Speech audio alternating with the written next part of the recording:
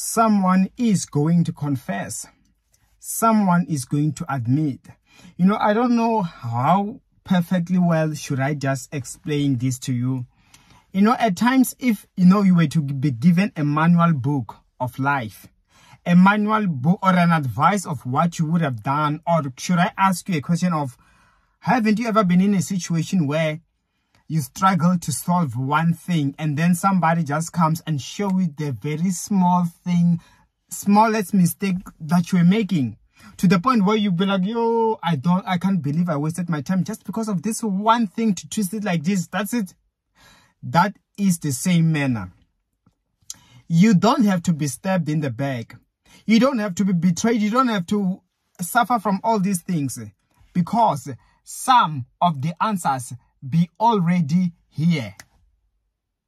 There are people already who are saying things behind your back. There are people who are indirectly confessing against you or confessing about what they are doing behind your back. That is why, as a result, let me tell you that it is a way in which you must begin to guard yourself.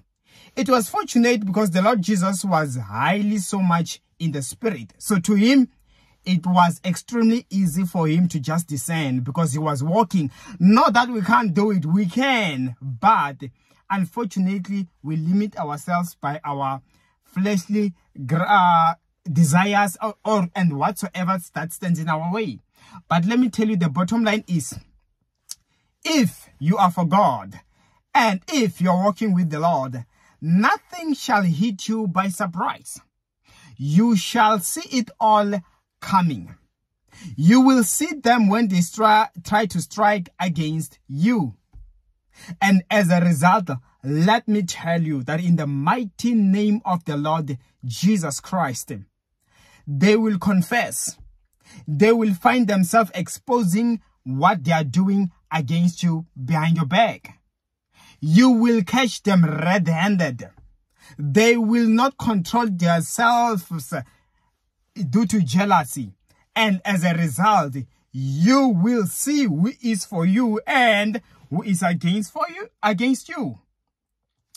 May the Lord expose anyone that is responsible for everything bad against you. In Jesus' mighty name, amen. And of course, you can book an appointment with me. My details are on the comment section below. And most importantly, I have an announcement that my birthday is on the 8th of April. And usually I celebrate with you all. So yes, feel free to, if you want to do something nice. All my details are on the comment and the description of the video below. And I just can't wait. That really makes my day when nice things are beginning to happen. So yes, I can't wait to see you all. And I will see you then. Stay blessed.